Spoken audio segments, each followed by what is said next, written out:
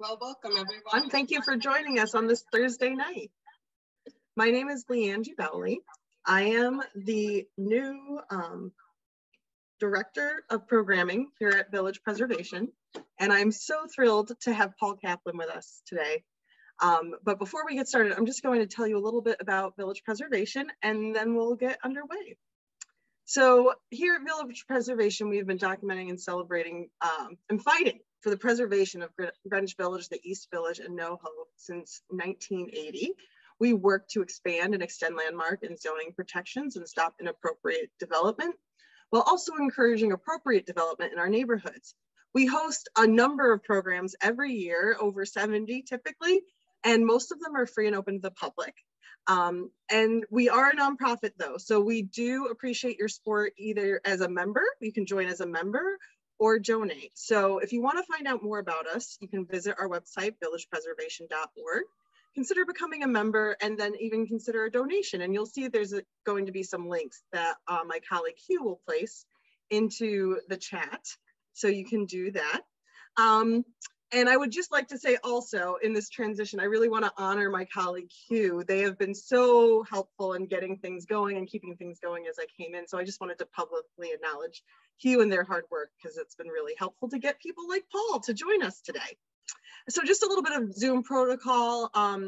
Hugh won't be visible during the talk. My colleague, myself, I might not be, but we'll be answering your questions and lobbing them to Paul. And so if you need anything, please feel free to use the chat for any kind of things that need to be happening for the webinar. If you have a question, please use the Q&A button.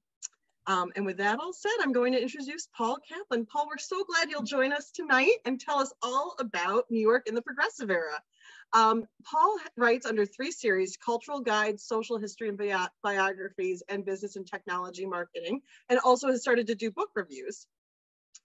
This is his 58th talk, which is exciting. He speaks globally in venues like Harvard, Yale, Princeton, the Union League Club. So we're really happy that he's here with us, and he's recently appeared. You might have heard him on NPR, seen him on PBS. He earned a BA in Ethics, Politics, and Economics from Yale College and an MBA from Yale School of Management. Enjoys traveling and has visited 6 continents. I'm not there yet, Paul. I'm on your heels, and all of 50 US states. And has worked in marketing and for over 20 years for publishing, financial, and technology companies. So we're just so thrilled to be able to bring you someone as prestigious and also just so knowledgeable about what we do and the type of work we do here. So Paul, I'll turn it over to you. Okay, terrific. Well, Leanne, thanks very much for that intro. Can you all hear me okay? We're good on that? Okay, I'll assume yes. So I want to thank Leanne and Hugh for their efforts in helping put this together. And I also just want to thank, as I think many of you on this call do, everyone at the Greenwich Village Society for Historic Preservation for the really amazing and important and essential work that you do every day to do the educational and cultural programming, and especially in preserving a lot of the history of this ever-changing city. So thanks for all you do, the advocacy work, terrific. Okay, so with that, we are going to talk about New York in the Progressive Era. We're going to have some fun together. I'll kind of ask you some questions as we go along, which you could put in the chat, and Hugh will be our moderator. But don't Google the answers, because that's cheating. One thing is, if you could just hold your questions to the end, that would be great. So with that, let us jump in. Let's see. Okay, so we are going to talk about what was the Progressive Era, the calls for reforms, women's suffrage. So you can see what's on the slide, but this talk is, I do like 6 or 7 different talks for different titles. Some of you may have seen some of the other ones. So some of those are on like very specific things. Like I have one on New York's original Penn Station, which maybe at some point we could do with this group. Or I have a biography on Lillian Wald. We really get into depth, okay? And I have some geographic-based ones like Jewish New York, which is on different places and history and cultural implications of places. But I just wanna, it's always good to like set the tone. This one's a little different because it's more topical, because after all, we're covering 30 years. There's a lot of topics that we won't get to in this talk, but are in the book. And so when I say the book, I'm referring to this New York in the Progressive Era, and it's this goes into a lot more depth and covers a lot more topics, but I tried to get as much as I could in this talk for you today. So we are going to talk a lot about New York State, but I'm also going to point out when we're talking about Greenwich Village, East Village, kind of like that general area, Lower East Side area, because after all, this is the Greenwich Village Society for Historic Preservation, and I know a lot of you are very involved with this area, so I want to make that really relevant to you here. That said, I'm also going to be giving like US examples, but New York can be like a doorway to understand some of these things more. Okay, let's start by what was the progressive era? So let's take a step back. Let's think about what are the contemporary headlines. And, you know, they say that history doesn't necessarily repeat itself, but it does rhyme. And by studying history, it gives us a context to better understand the present.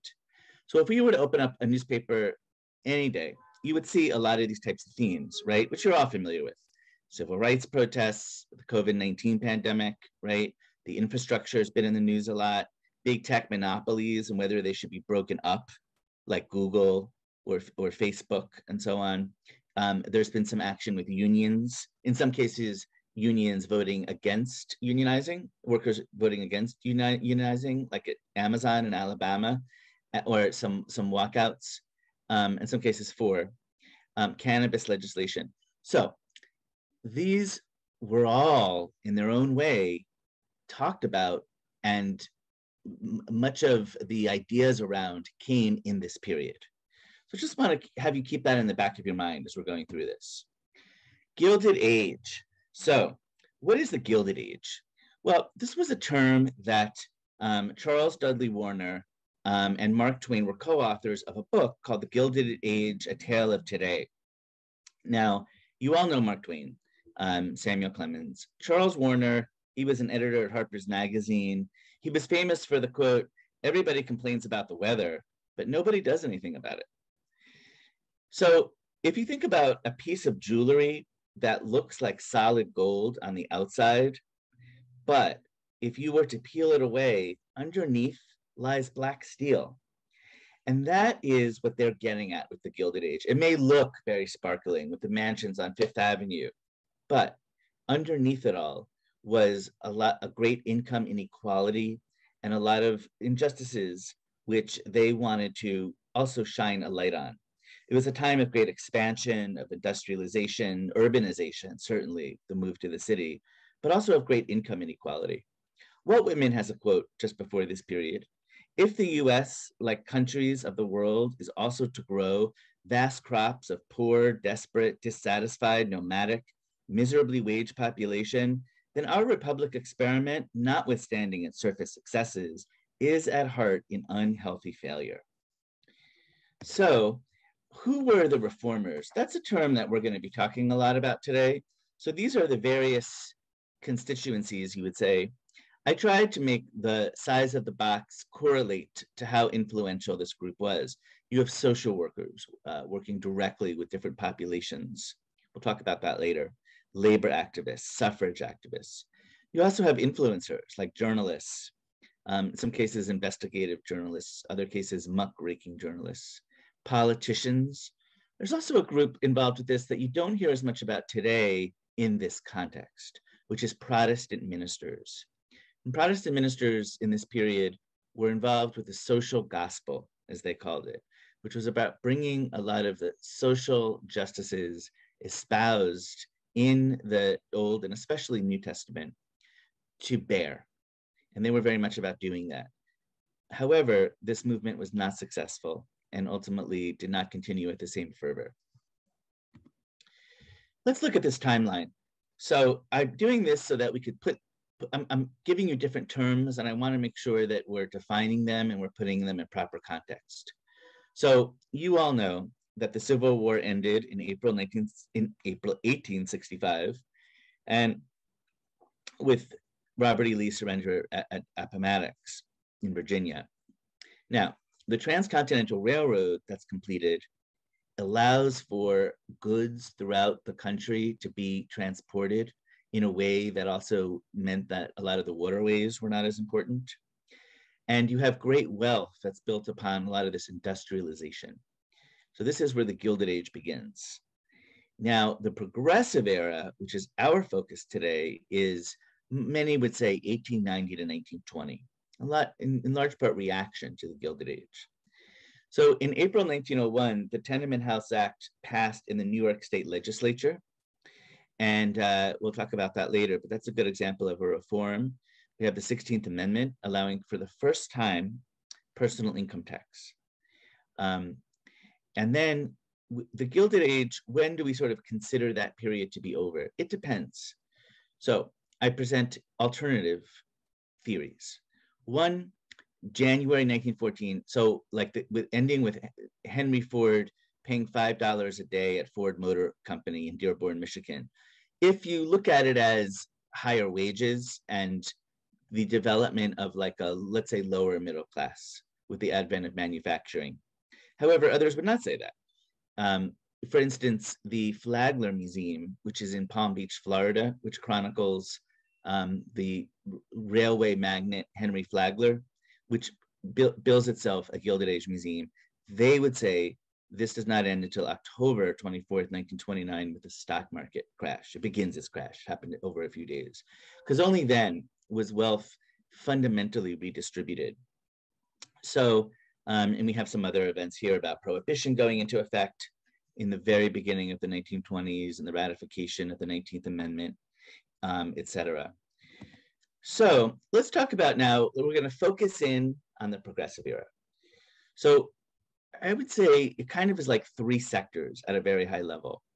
Get into that in the book. Today's talk will really more be about one, what I call the common good. Now, it's important that you know that's just one part of what they mean when they talk about the Progressive Era. There's also the anti-monopoly, okay? And this is about breaking up like a lot of these illegal trusts, and also organizational efficiency. So organizational efficiency is about using data to make decisions, which didn't really happen so much before this time. It's about, you know, trying to improve outcomes for organizations and businesses. But there is a dark side to all this, okay? So this talk is not a nostalgic look at the Progressive Era. It's a look at the pros and the cons, really, of it. But you want to think about some of the darker sides of these as well. And that's what I get at here. So this is, was it progressive or regressive? Well, on the progressive side, we have a lot of reasons why, which you could see on the left, some of which we're going to be exploring today. Civil rights, and, you know, I won't read all of them because, you know, you can read on the slide, but like consumer safety, animal rights, right? You probably don't think about that. That's where you have the incipients of like the Humane Society and ASPCA. Infrastructure expansion. Remember we looked at the headline and the Biden infrastructure plan? They were talking about that here. Fair income tax as well. But regressive, like unions they tended to exclude Black workers, women, unskilled. A big thing in this movement, in the real dark side, is eugenics. So eugenics is essentially improving human heredity by the social control of human breeding. And there was like the American Eugenics Society. There was like a lot of scholars, biologists, Charles Davenport, who was a biologist, and a lot of them advocated for things like forced sterilization, typically of those who are mentally ill, epileptics. The phrase they would use then would be feeble-minded, you know, that had some kind of like mental disorder.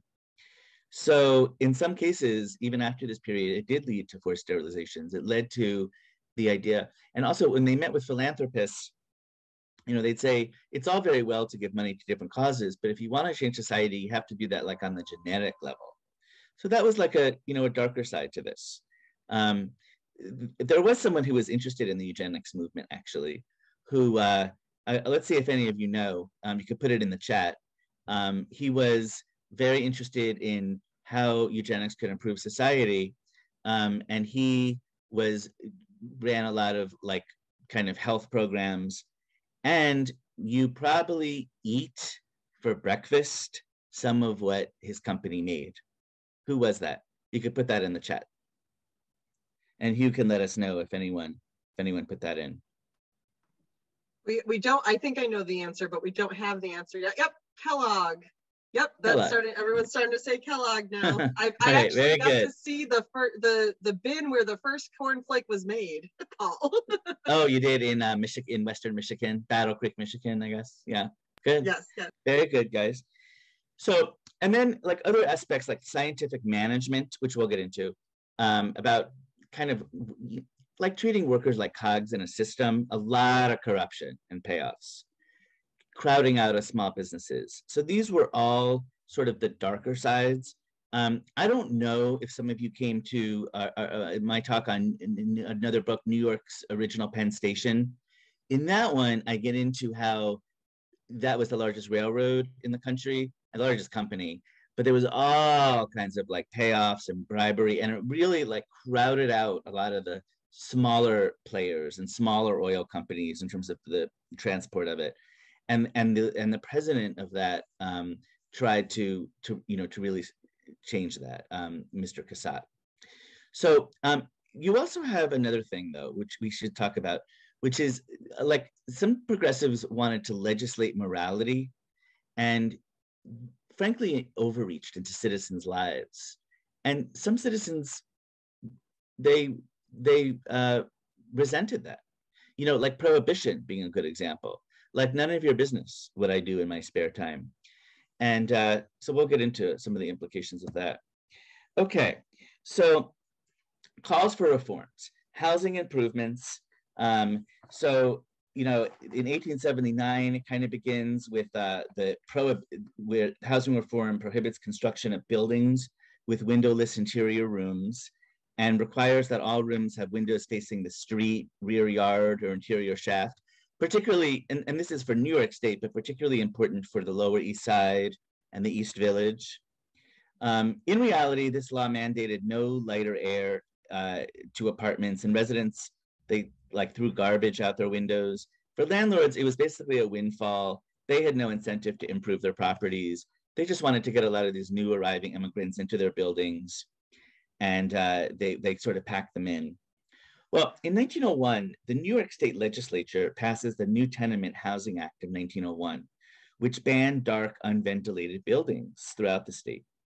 Now, new tenements had more light coming in, windows in each room, indoor toilets for every two families.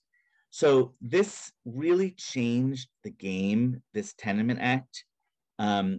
It vastly would improve hygiene and stop a lot of the spread of tuberculosis, which was especially indoors. They called it the Taylor's disease. I mean, not that it wasn't still a problem, but it would curtail some of that. A lot of the developers rushed to build tenements before this was implemented.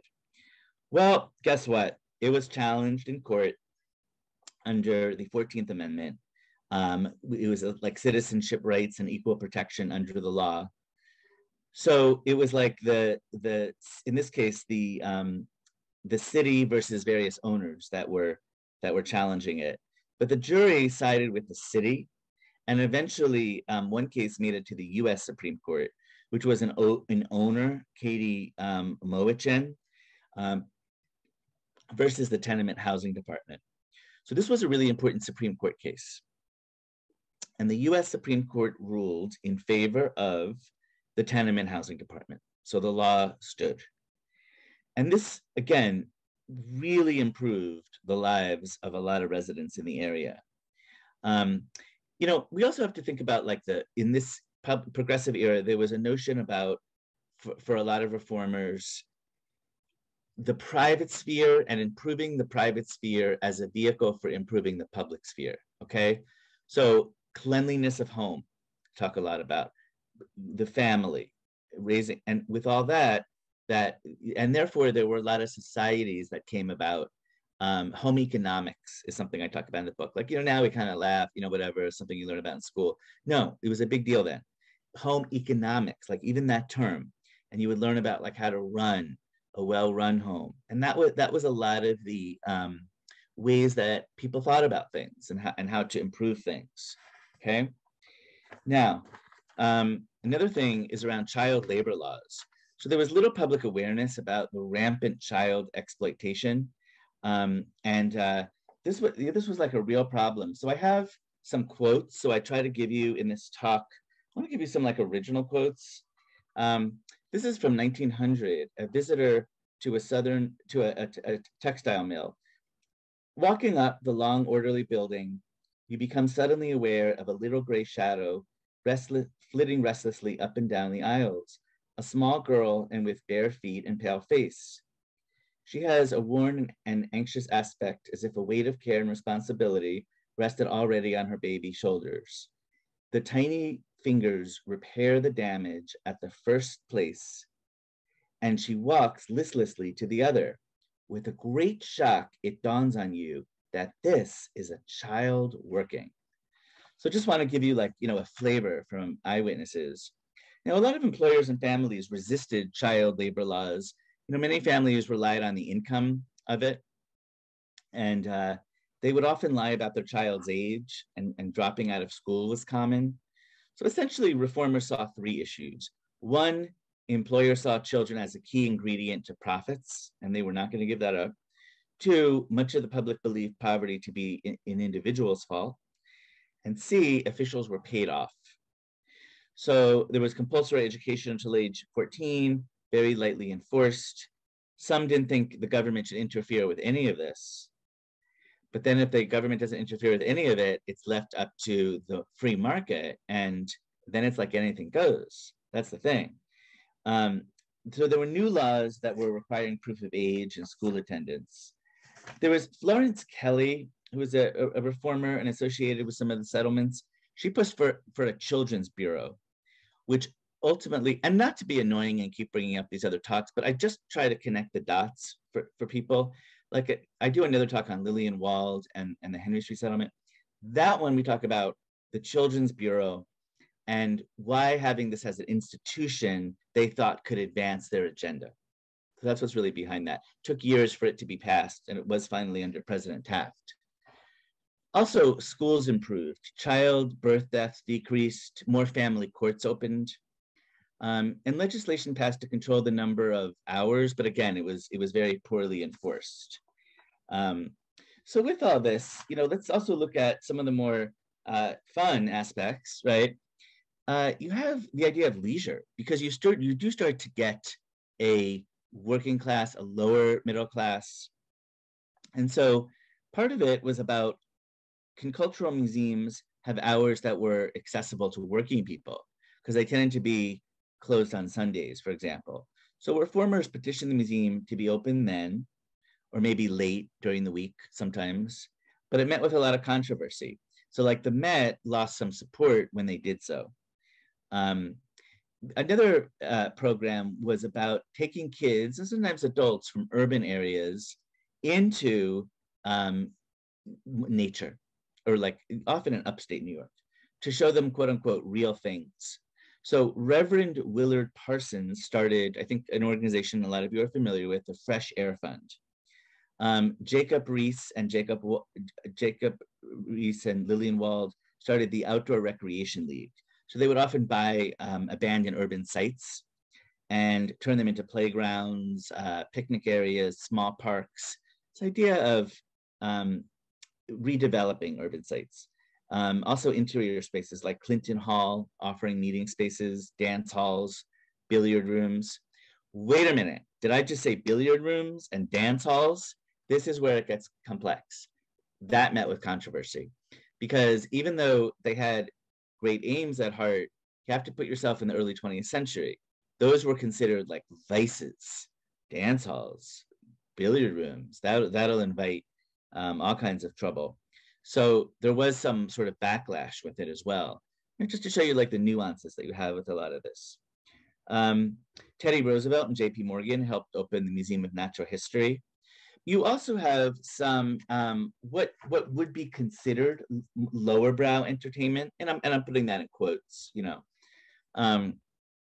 Barnum's American Museums was probably the most popular site that had like zoos, oddities, what we would call freak shows.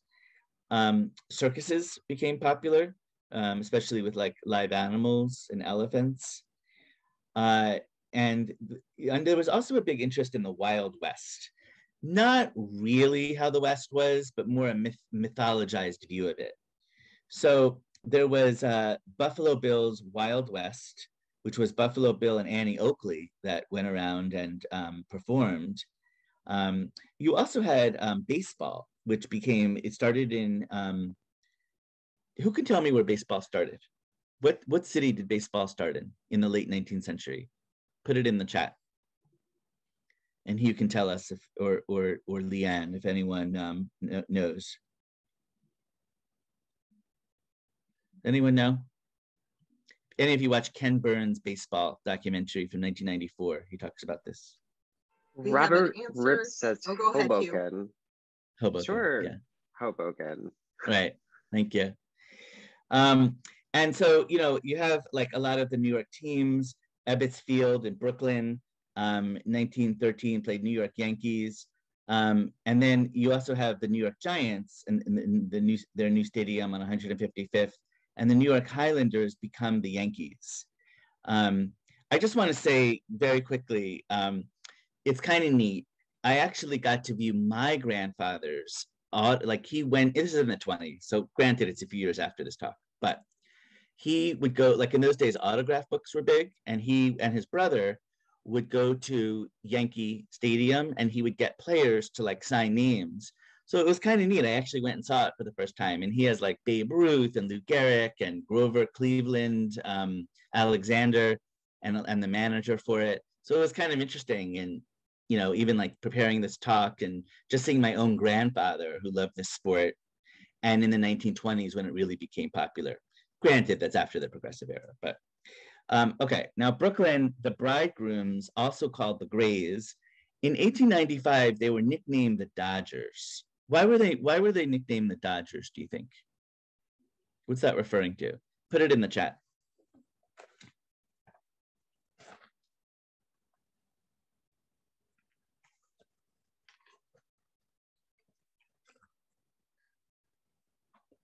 Any takers? They were dodging the streetcars. Yeah, and the trolleys, right? Yes, exactly. So we also have the expansion of the Met as one example. You see like from its humble beginnings in Fifth Avenue and 53rd, and then shortly moving places, and then came to Central Park in 1880 and two buildings. In Central Park, which began in 1850s with Olmsted and Vaux. Then in 1889, it became like this cultural center and what that meant for the city and accessibility. Okay, now let's talk about some innovative solutions that reformers came up with. So one piece is around a settlement house, okay? So these are three that are still there today. The Henry Street Settlement, Grand Street Playhouse is part of Henry Street Settlement. University Settlement. What makes a settlement? What does that mean, a settlement house? What did you have to have for it to be considered that? Put that in the chat.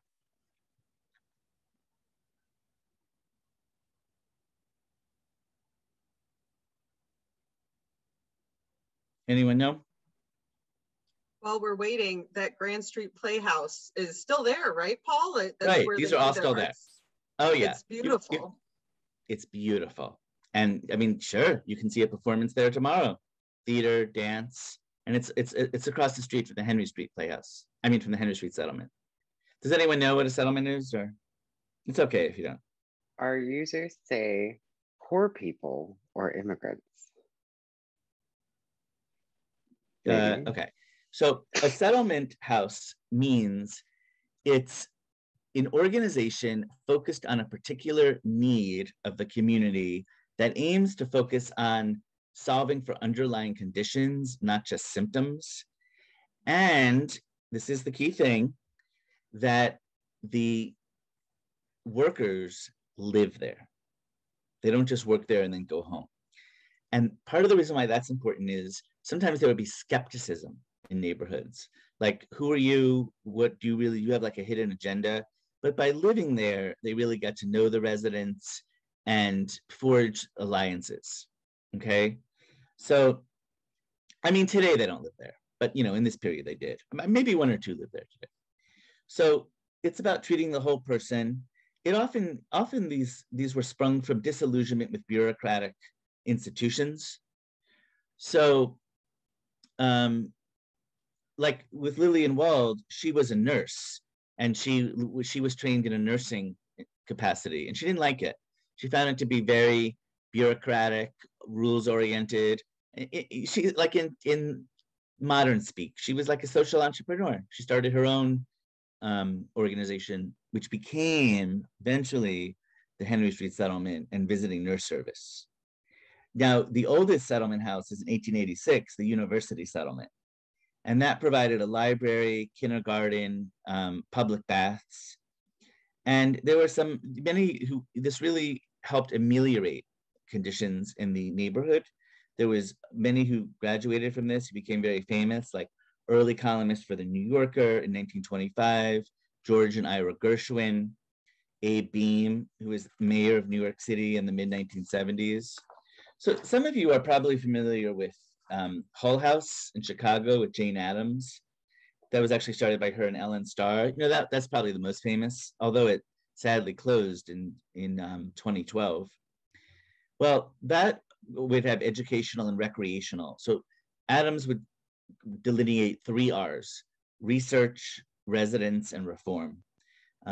Chicago's first playground, bathhouse. So a lot of this influenced Wald, it influenced Henry Street, it influenced University Settlement, because they all kind of work together on these things. There's a lot more to say about that, but in the Henry Street Settlement, there's the Grand Street Playhouse, like what we talked about, which is where there was, it was where a lot of the community residents would try arts for the first time, or, they would express themselves in different ways, which was kind of uncommon then. And then it became famous and had a lot of celebrities, and you kind of had both. You also had a lot of, it provided like a safe place, you could say, these settlement houses, to discuss controversial issues for major reforms. So in the dining room of the Henry Street Settlement, which is still there today, and I spent time there interviewing folks for this and this book on the Henry Street Settlement, on Lillian Wald. The origins of what organization, of what civil rights organization began or was fostered, or substantive discussions were had in the dining room, became what? I'll tell you, it's probably the most famous civil rights organization today. What was it? You could put it in the chat.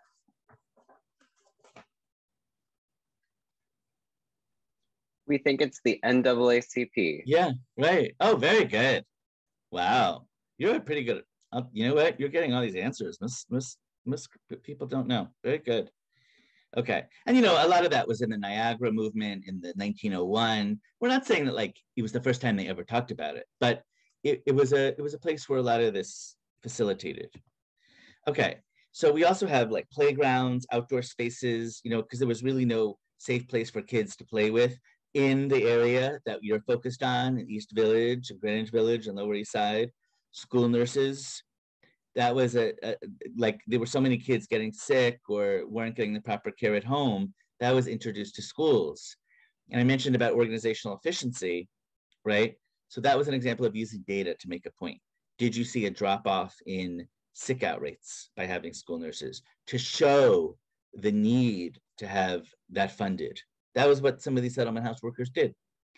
Health insurance, so MetLife has a whole history of partnering with them. And one thing that they have, which they brought to the partnership, was distribution network.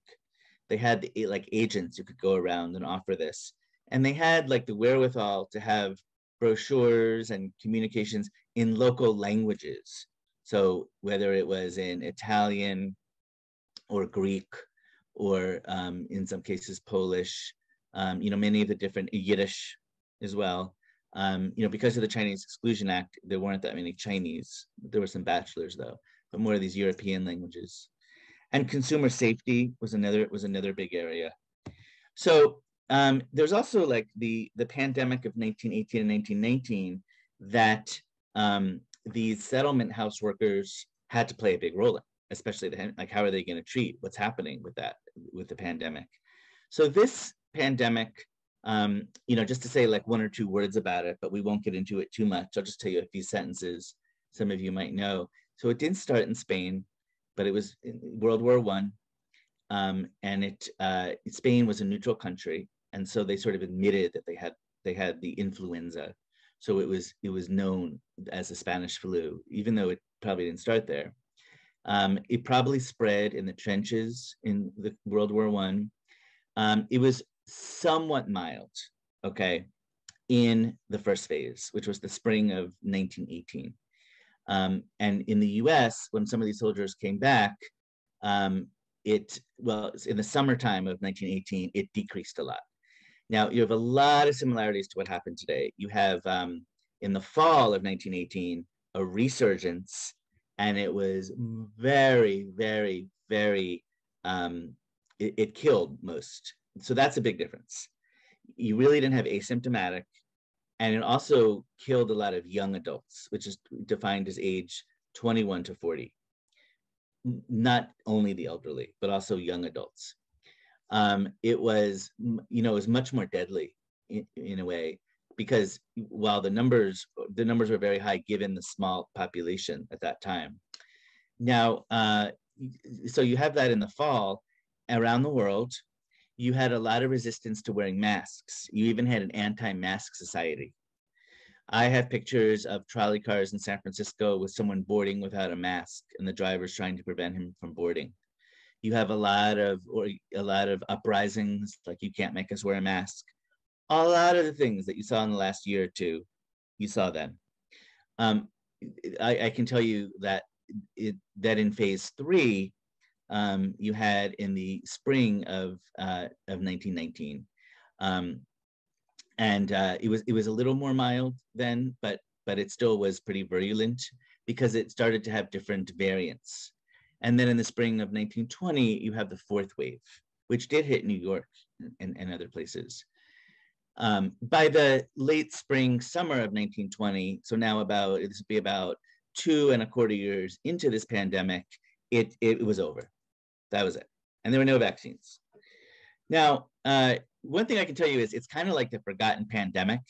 It's very interesting because until this pandemic, this was really almost never reported on.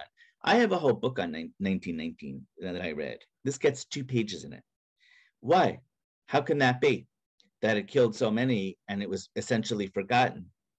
Well, you just never know what history is going to remember and what it won't. Because if you were living then, you would have definitely said it'll be remembered. But you know what? It really wasn't. However, events sometimes reemerge, even if a century later, and then it's sort of remembered again in that way. Okay, so let's kind of switch topics because we have different topics in this talk. With women's suffrage, the 1830s and 1840s, it wasn't just voting. It was really a discussion about inheritance rights and property based on gender. Lucretia Mott and Elizabeth Cady Stanton, they knew each other from abolitionist circles, and they began to turn their attention to women's right to vote by the mid-19th century. Now, in Seneca Falls, New York, okay, so that's near Rochester, New York, they delineated 19 abuses and usurpations of women's exclusion in voting, education, and in church, too. They demanded equal rights in many different fields. And there were a lot of women who were absolutely against this and thought that it would really hurt the home and the family. So that's important to know. And you should also know that there were some men who were very much for this. So they had the Declaration of Sentiments. You can visit this national park someday in Seneca Falls, New York. But there was enormous backlash to it. In fact, the pressure was so strong that some signers reneged and they said, okay, I won't. And some even joined the other side because they were getting a lot of threats and the threats really scared them. So, there's a lot to say about that. but if we kind of skip ahead with key developments. So in 1870, there was the 15th Amendment, the US Constitution, which gave Black men the right to vote. Now, this kind of split the movement. There were some for, there were some against. So I have here the key players. See, Susan Anthony and Elizabeth Stanton, they were focused on a US Constitution amendment for women. So they thought this would hurt their cause. Whereas some noted abolitionists thought, hey, this is a great step in the right direction. Eventually, though, the two organizations merge. The National American Women's Suffrage Association came about. Basically, in 1878, the suffrage amendment was penned by Susan Anthony, and it was submitted to US Congress. It was defeated, right? Because remember, she was about the US Constitution. In the mid-1890s, several mountain states, sparsely populated mountain states, granted women the right to vote. So the first of that was Wyoming. Then more US states and territories followed. Again, it was really the less populated ones. In 1912, you have 15,000 supporters that took to the streets of New York City and marched in a parade. So if you also have male suffragettes, which no one ever talks about. So I wanted to give you kind of like, things that you might not have heard that much about. So New York City was the center of that movement, and a lot of the parades, some of which again are in this geography that we're interested in, the East Village and Union Square, Greenwich Village, okay?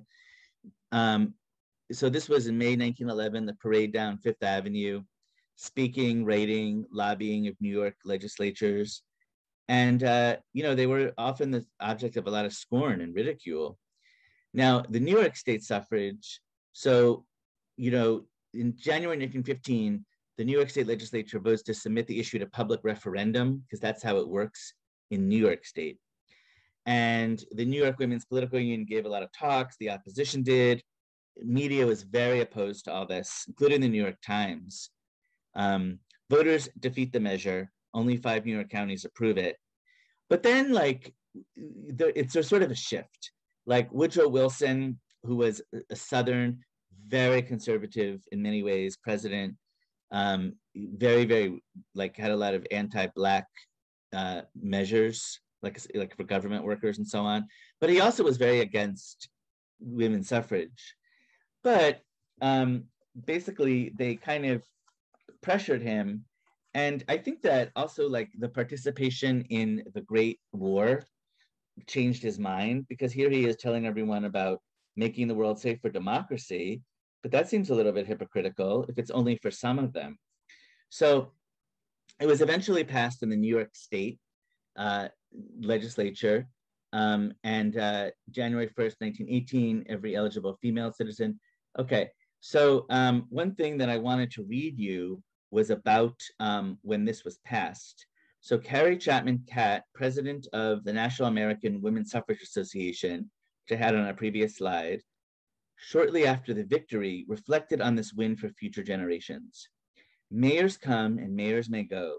100 years from now, the deeds of the present-day mayors will have been forgotten, but the children of the centuries to come will learn that on November 6, 1917, a great step for human freedom was accomplished in the state of New York.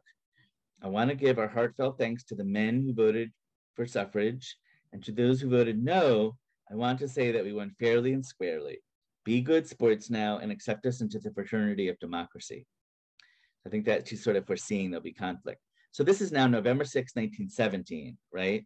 But as you know, then soon after, it was about having that US constitutional amendment, which in June 4th, 1919, both US Congress branches passed the amendment, and 14 months later, gained the 75% of states needed for ratification. So true or false? With the passage of the 19th Amendment, American women received the right to vote for the first time. Put that in the chat. Is that true or false?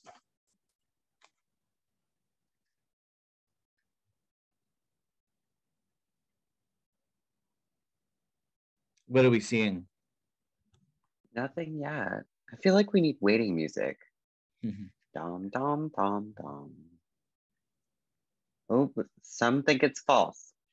Yeah, it's false because women in certain states had the right to vote before, like in some mountain states. So it's just important to know, like, this amendment didn't like start that for the first time, but it was a national constitutional issue rather than state. Okay, so you also have Black women's suffrage. Now, Seneca Falls and a lot of these later efforts were seen as a white upper middle class phenomenon, and working class white women and also Blacks often felt excluded. So they founded their own. Black suffrage was more community-based. You have the creation of the National Association of Colored Women, led by Mary Terrell, that I have here on the right. And you know, there were severe voting restrictions, as you all know, with the Jim Crow laws in the late 19th century, that in essence made it impossible to vote. And then that continued into the 20th century during this time. So this organization focused like more on that. They felt like these concerns were ignored in favor of expediency, typically for, you know, for women of a certain class, white women of a certain class. So, you know, in the book, I talk about some of these people, but like Ida Wells was a very important journalist who talked about a lot of the lynchings that were going on and brought awareness to it as well, going on in the South. Okay, now I'm switching gears to early environmental conservation. So who can tell me what was the initial focus of early animal rights? What animal or which organism was it for? Horses? Maybe. Yeah, horses is a very good guess. And you are right, but that's not the answer that I'm looking for. There's something even more than that initially. Okay, I'm going to give you a hint. Think about fashion. What was very important for women's fashion at the time? Minks. Minks, yeah. Some people said feathers. Feathers. Oh, feather. Very, very good. Okay. Good. Applause to who said feather. That's the answer I'm looking for. So hats with bird feathers, or even the entire stuffed bird, was very fashionable in women's dress. And more than 5 million birds a year were being slaughtered. Nearly 95% of Florida shoreline birds were killed by plume hunters. So we had the advent of the Audubon Society, okay? They held teas for wealthy women, encouraging them to change their fashion. There was a cultural shift, is what they were going for. Like Christmas celebrations, you know, were typically hunting mammals or birds and trying to find other outlets. Not successful. They didn't really care about all this. But the Audubon Society did try to conserve a lot of herons, gulls, water birds. In 1910, the New York State Legislature passed Audubon Plumage Law, which outlawed the sale or possession of feathers from protected bird species. And in 1918, the Migratory Bird Treaty Act to protect North American birds. So in New York State, among others, bird sanctuaries where researchers studied to improve them and their conservation efforts. So I mentioned earlier about welfare organizations. New York was the center of a lot of these. In 1866, philanthropist Henry Bergh founded the ASPCA. He lamented the plight of a lot of the animals that he saw while serving for Russian court of Tsar Alexander II. You know, he saw the farmers and peasants. He saw them like beating their horses really severely. He wanted to replicate the Royal Society for Prevention of Cruelty for Animals. So he wrote the Declaration of Rights of Animals, which was influential. The New York State Legislature passed a charter incorporating ASPCA and first anti-cruelty laws. So, you know, visited slaughterhouses.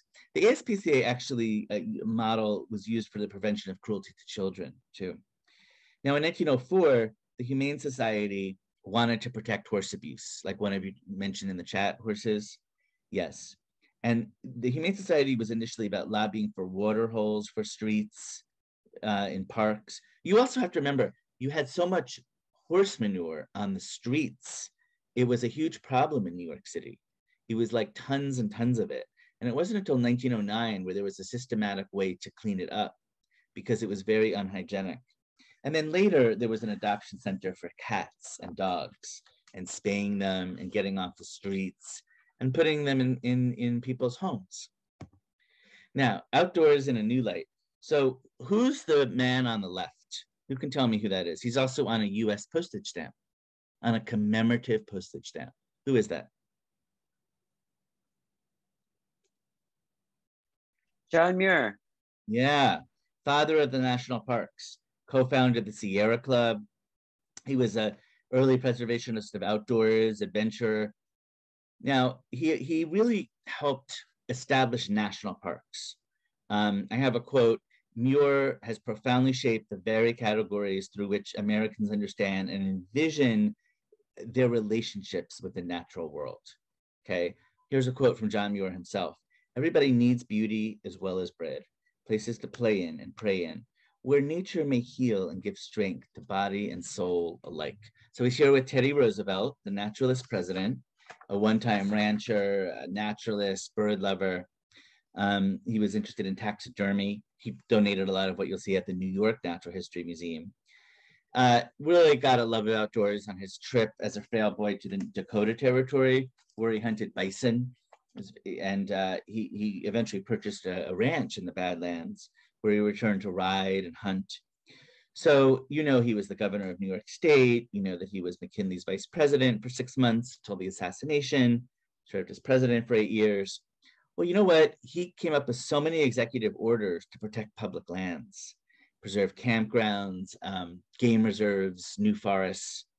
So I have a statistic for you: 150 national forests, 51 federal bird reserves, 4 national game preserves, 18 national monuments, over 230 million acres of public land. A lot of backlash from developers, but he really kind of set the tone for seeing land as not just something to be taken, but something to preserve, to enjoy, to appreciate the outdoors.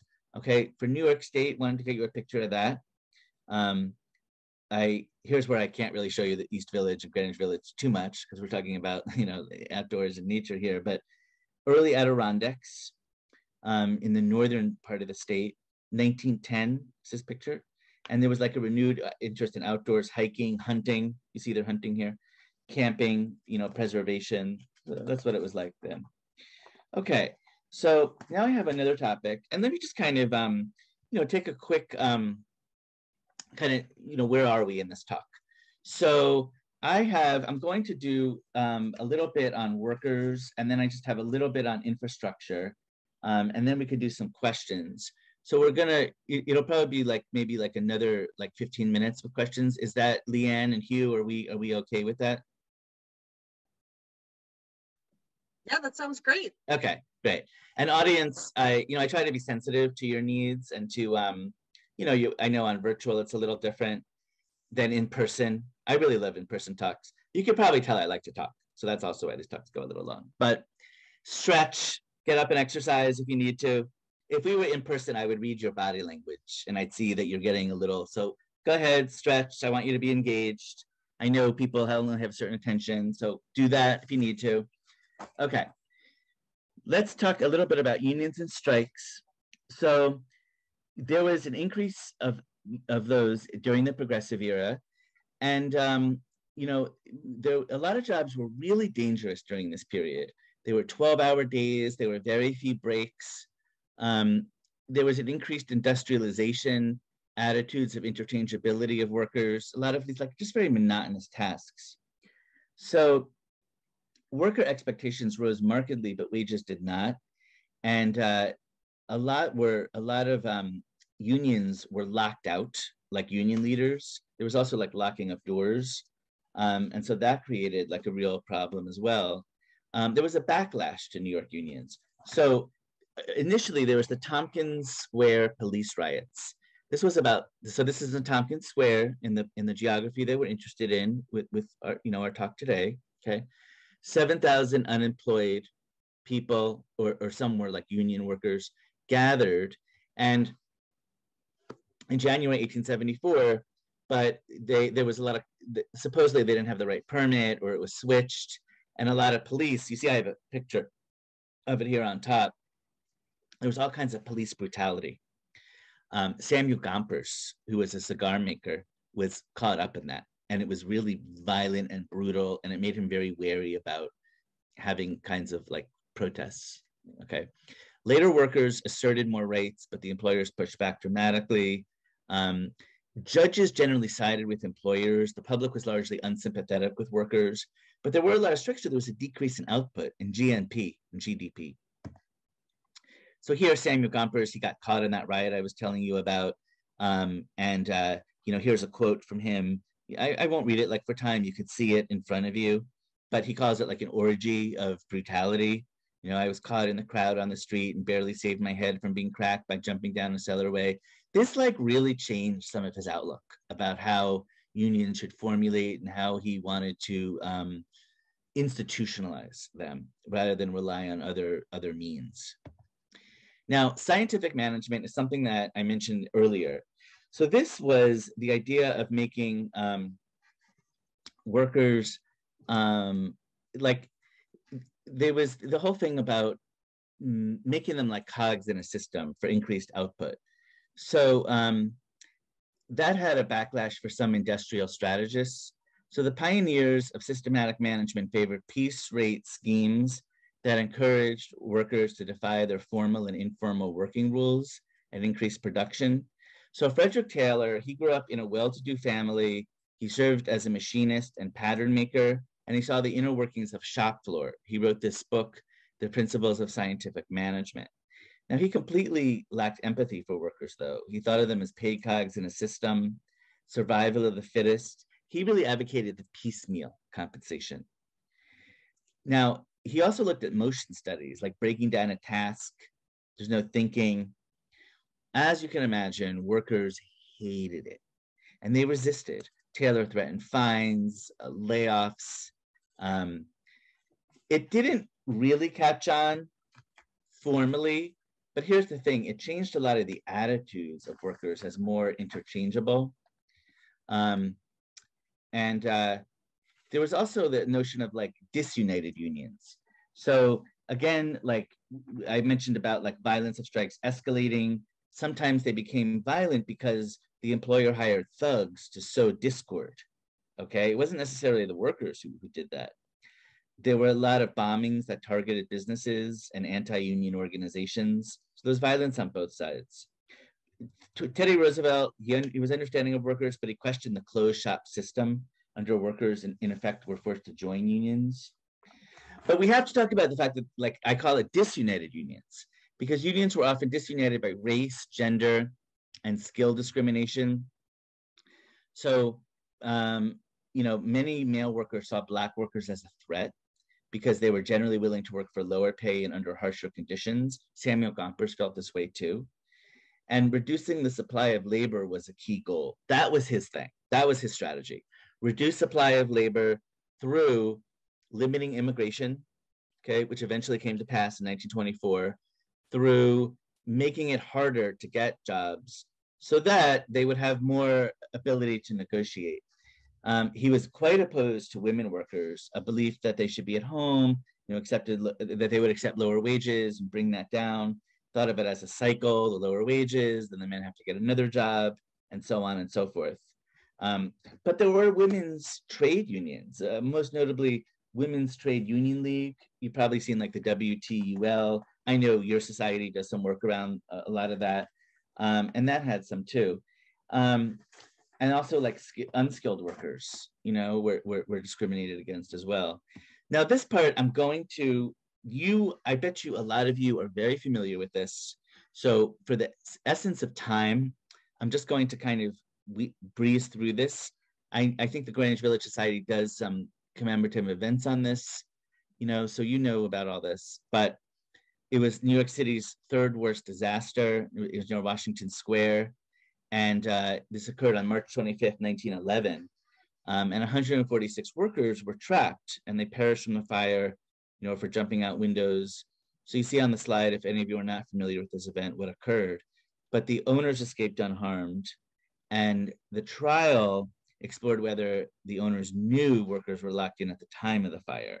And ultimately they were acquitted and won sizable civil damages.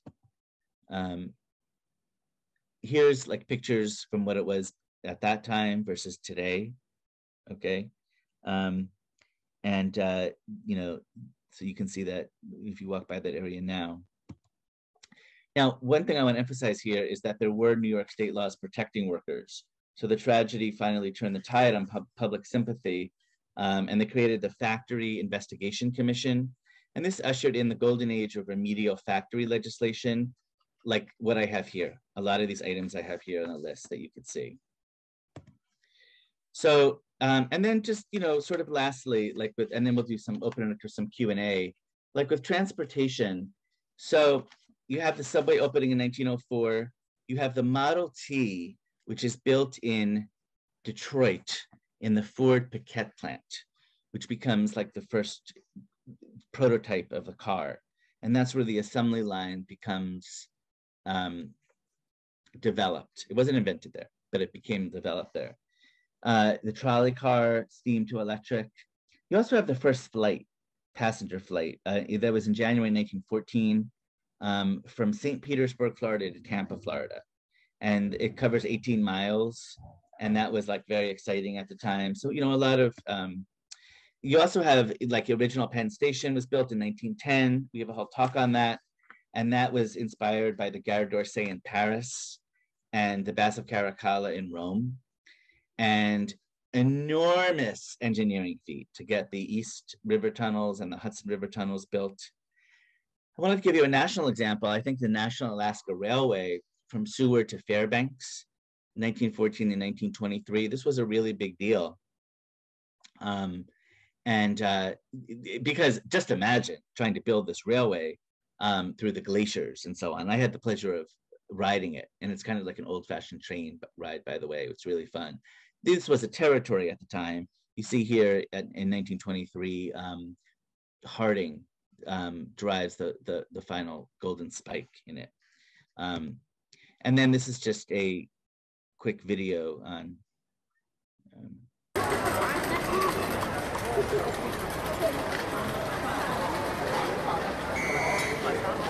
1911.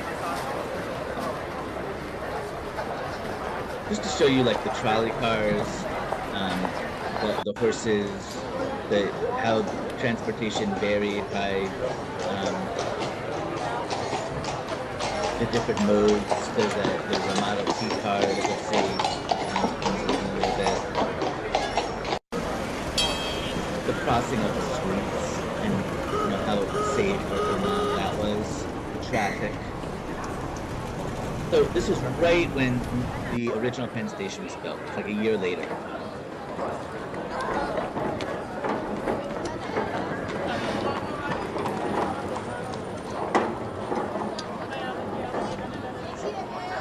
I'll just give this like another 30 seconds for you to see, and then we'll wrap up.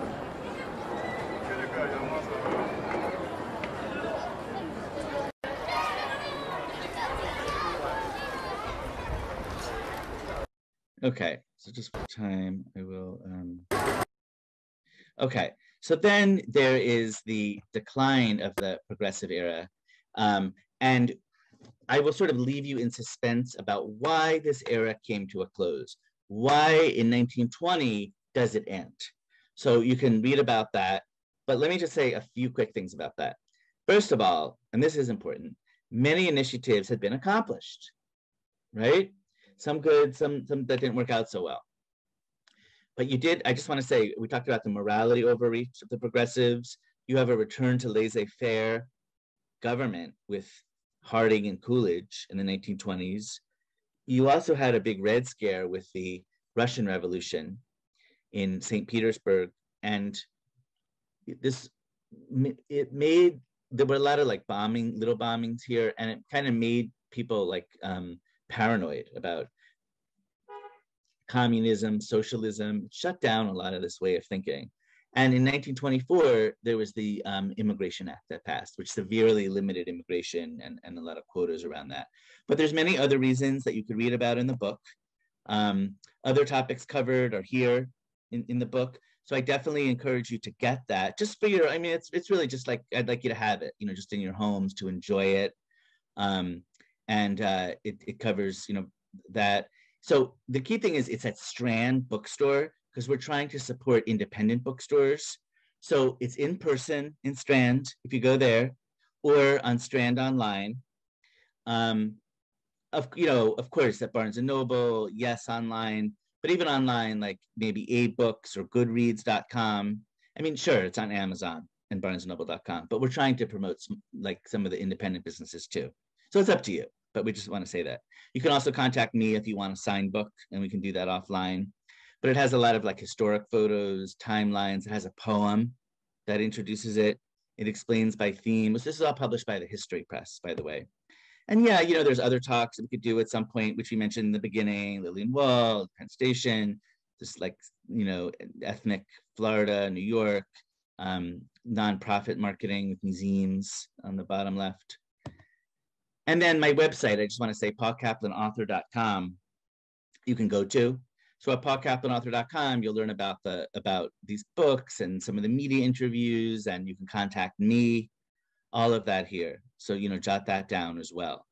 So let me say that you were a really great audience. Sorry I went over a little, but I want to thank you again for your attention.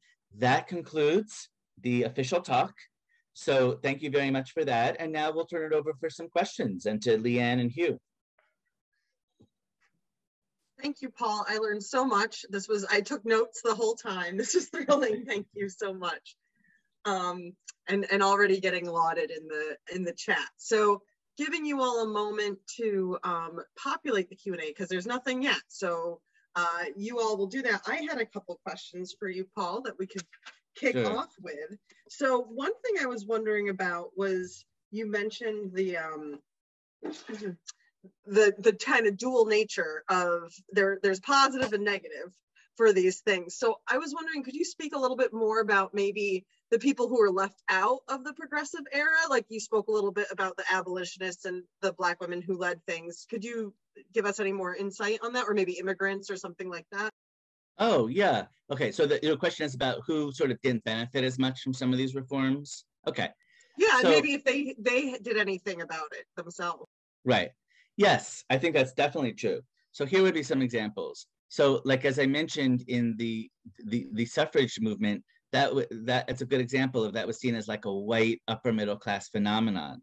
So a lot of Black suffragists, they started their own organization, like the National Association of Colored Suffragists, which concentrated on very different issues. It tended to be more community-based. It tended to be more about like fighting some of the voting restrictions in the South, and starting from the Jim Crow laws. So a lot of work done, a lot of publicizing in the media, like about lynchings, and Ida a lot of the journalists that did that. Now, you also have, like I mentioned with unions, like a lot of, it was kind of like a skilled, and I hate to put it this way, but it kind of was like a skilled white male. They benefited from it, but not other groups, not as much, because even more there, they felt, like it was like they would feel like threatened, like this is going to take us away from our mission. And even more, at least the voting doesn't change their own. No, here it's like, you're going to accept lower wages. That means me and my men are going to accept lower wages. We can't accept that.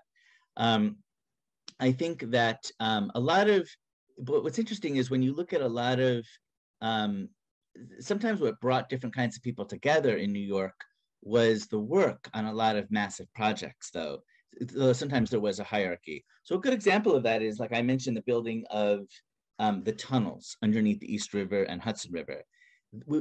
But that was a really tough job. I mean, think about going underwater and the danger and the bends and all of that. Okay, so that had a lot of like Blacks, it had a lot of immigrants working together, in a way that hadn't been done, and certainly not by traditional means.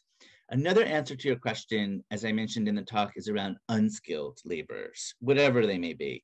The idea that they don't need protections, that unions, they don't need that, and don't include them. So you also asked in your question, what do they do about it? Well, a lot of unions formed from that, and the ladies' garment worker union, as an example. So I think these are all like important like nuances of the conversation. In terms of, I would say, like, in terms of like immigration, and a lot of them tended to rely on Landsmannschaft organizations. So Landsmannschaft tended to be like what they call fraternity organizations. So if it's others that also came from your hometown, like you're from Bialystok in Russia, well, there were others who came before you who might help you with housing, jobs, and so on, and finding a lot of the fraternity. And I don't want to like bring up these other titles because that's like really annoying, but I do it just to connect the dots.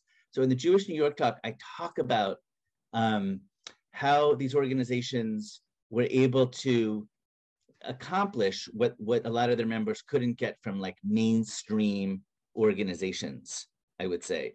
And I would say a lot of it fell on private sphere because the government like didn't always help so much, a lot of these things. Also, another answer to your question is honestly settlement houses. That's what a lot of these settlement houses did. That's so fascinating. I have two more questions I can ask, but please, if anyone in the audience has any questions, feel free to pop them in the chat if you can't use the Q&A form. One quick question, could you just kind of define the piecemeal compensation idea of what that was in the worker kind of circle you showed? That's the idea that instead of getting paid by the hour, you would get paid by output. We should consider it in the context of like social Darwinism, which was rampant at the time. It was like, you know, pull yourself up by your own bootstraps, work hard, save, you'll do well. It's kind of like idealistic, like in more sort of on the right, you could say. But in reality, it was kind of a cruel system because it, first of all, if you couldn't keep up, you would barely make any money from it. And if you were sick, it was, you know, just also like if you were sick, if you were a little bit older and couldn't move as quickly. And so it encouraged like injuries in order to move more quickly, you know, so there's no thought to like the long term. There's no thought to, I mean, the workplace has evolved so much today in that there is a lot of that. Yeah, it's sweatshops. Now, a lot of workers tended to work in like in the Lower East Side, like in tenements and in those environments. But as the decades progressed, some worked in like larger environments, like in the, you know, say like the Washington Square area and so on. It was a very tough system. I don't think it benefited the workers. And I think in some of their negotiations and unions, this was definitely a point about like, you know, would you get paid? From the employer standpoint, you know, they'd say, well, like Frederick Taylor would say, well, why should we pay you just because you're here and just because you're giving time? Like, what are you actually producing? So that's one of the, when I talked about organizational efficiency, remember, it's not all good, dark side, all of it. That's part of like what that's kind of coming about with. Yeah, I'll bet some people on this call, just to make this more personal, you know, think about your own, you know, like your own grandparents, you know, or parents or great grandparents. I'll bet some of them. I know my father's mother worked, like she worked in. I mean, I was like too young to kind of understand it, but I know that she like worked and got paid by like piecemeal kinds of things. So almost think about it. You can think about it like in terms of your own ancestry. Yes, my grandmother worked she lived outside of Gloversville, and guess what they made in Gloversville? Gloves. And so they did it by, I don't know if they did it by the finger or the hand or what, but, and we do have a question from Alice. Thank you for asking your question, Alice. She said, thank you for your very interesting talk. From your research, is the progressive era the right term for this era? Or do you think we should be rethinking this and maybe a new label for the era? That's a very interesting question. Very good. I think in some ways it's a little misleading because the term has changed a lot. You know, when you say that now, people think of something very different with progressive than they did back then. Some things, so let's dissect that a little bit. The word progressive, in some ways, it's about progress and making progress. That's similar. In the late 19th century, today, it is about that. It's about, so that's similar. I think it's fair to say that both were interested in the common good. What that was different, but it was. It was also about justice and it was about trying to make society a little fairer. Maybe, but, and that, because of a lot of advances, we think about that differently. So in that period, there was not as much thought about at all about people of color. It doesn't mean that, you know, they were bad people, they were foreign. It simply means that it just wasn't part of their way of thinking. It wasn't. And there was some racism, you know, with some of the progressives, because that was just like part of society. Today, that's a much, much bigger part of that word. So in 100 years, things have changed so much. I do think, though, that some things were also more part of that, which I tried to put in the talk, which we don't hear about as much today. So, for example, like fairness to small businesses, like not having big companies having unfair advantages to crowd out. You hear about it, but I guess you don't really hear about it in the context of like progressives so much.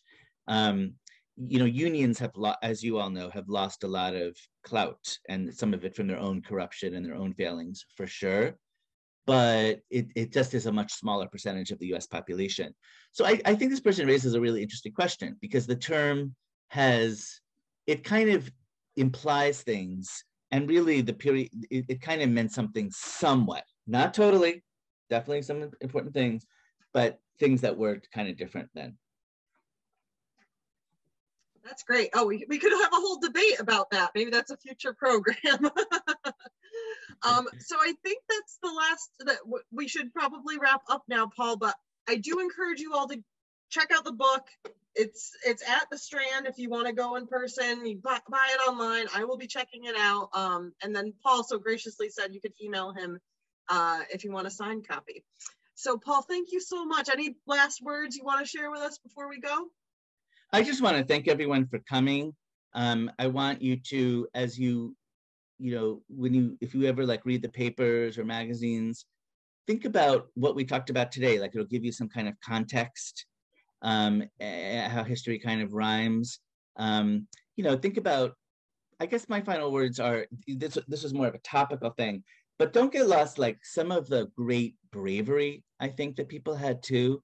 You know, like, and things you might not even think about that. So like, this is going to sound dumb, but like, I mentioned like the building of like the tunnels or things like that. I mean, even things like that, like when you take New Jersey Transit across the Hudson River, like think about it. Who actually made these tunnels? And it was really, really hard work.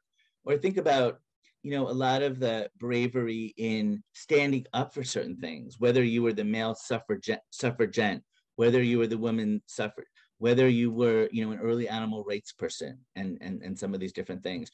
And you often risked ridicule, especially if you were a person of some standing. And the risks, sometimes even physical, because, you know, there were violent threats, it was physical, but even emotional, that people took. So, you know, just sort of think about that, honor these men and women of, you know, of history. I'd say that.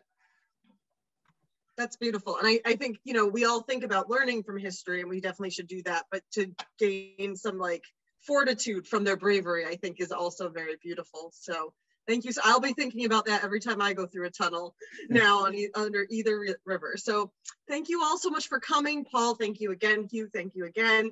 And we'll see you at our next program. Thanks so much. Okay. Oh, and yeah, we'll see you soon. Bye-bye. Okay. All right. Take care. Bye, guys.